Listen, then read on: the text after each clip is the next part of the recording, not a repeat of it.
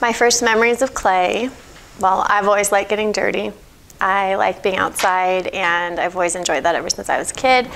I would always be out making mud pies and being dirty, and I was the kid that my mom had to take my clothes off in the garage and then carry me over to the sink that was in the laundry room and put me in there. Or I had like rings around the bathtub, dirt. So, always loved getting dirty. I was a senior in high school, and I needed a PE class, and I was on independent study because all my friends had already graduated. And my only friend that was still in high school was at a different high school, but she was really good at art, and she had to take an art class. So my counselor forgot to fill out how many units I could take. So I was only supposed to take 3 for the PE class, but I filled in 12, and I took a full load, and one of the classes was the ceramics class with her. And that ended up being my favorite class. I knew that that was what I wanted to do. I think it was my second semester, so I was probably still 19. And Otto Heino, who is a famous potter, was friends with my ceramics teacher, and he was showing his work at our school. And he came in, and I was throwing, and I had my friend sitting next to me, and Otto came by, and I just had like a cylinder going. And he was like, "You have what it takes." And I was like, I can't even believe that he just said that to me. He has 2 Rolls Royces and a Bentley. I've been to his house, and he got all that money from doing pottery. And he said I had what it takes, and I was like, well, if he thinks that I do, it's possible that I do. So I already loved it, but that was just like the push. I was like, okay, I'm gonna do it. And then that year, my grandma bought me a wheel. So I was just full in love after that.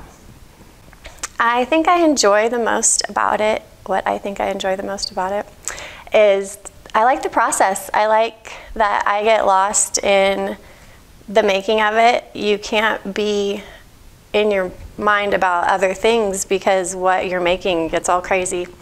So it's like you have to be centered for the clay to be centered, and I like that it has like its own discipline to it, because at every stage you can completely lose your work. You can let it dry out too much and not be able to trim your pieces. You can blow them up in the kiln. You can have them like completely done and you love it, but it's still like a blank canvas because then you have to glaze it.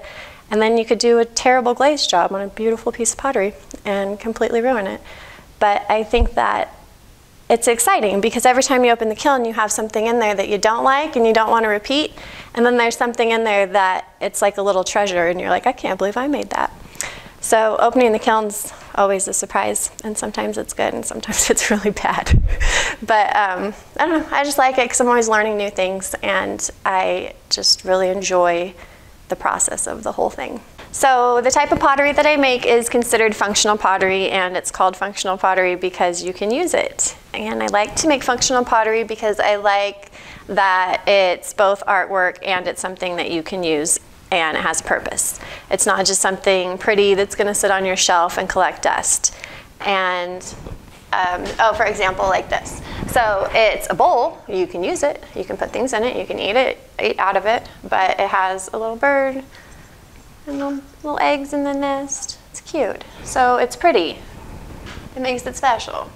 It just feels good to like have something in your hand that somebody else made with their hands. It has a totally different energy to it than something that was made from a machine. And I also like making functional pottery because I can just sit there and make a bunch of them and I just zone out, and it's like, I don't know, it's really enjoyable for me. But I'm also going to start taking more time in some of my pieces and really thinking of what I want to express so that I can make sculptural pieces that have more of a story to them. So that's something I've been thinking about a lot lately too, but I like both. I started selling pottery at the farmer's market, downtown farmer's market, and well, there's 2 a week. And so I would go set up my stuff and had a booth there, and I did that for a few years, probably 4 years. And then I had a baby, and that was just too much work to be dragging a baby and all the things. So I decided to try and sell stuff in stores downtown. So then I was part of Embellish and Restore and the Enjoy store, which was amazing. And then when that closed, I decided to just try and do Etsy, and I've been doing that for 2 years, and it's going so good, and I love it. So mostly now you'll find me on Instagram, where I post like new things that I'm doing, and then in my stories I'm like always posting day-to-day life of the crazy animals and the kiddos and the pottery process and all the things. And I post on there when I'm having new sales with new things. And I have a website, honeybeepottery.com, that will also take you to my Etsy if you want to see what I'm working on. And I'm going to have my YouTube channel and Patreon, where I'll do lessons on things like processes for certain types of pottery and things like that.